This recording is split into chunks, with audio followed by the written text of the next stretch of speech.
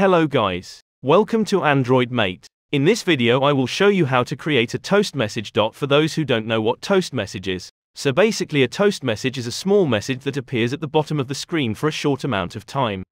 It is typically used to display brief messages to the user, such as confirmation messages or error messages.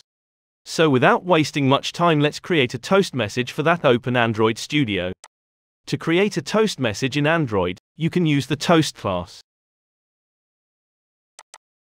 In this example, this keyword is used to get the context of the current activity or application. And in between two double inverted commas you have to write the message you want to display. And toast.length_long is the duration of the toast message. Finally, the show method is called to display the toast message.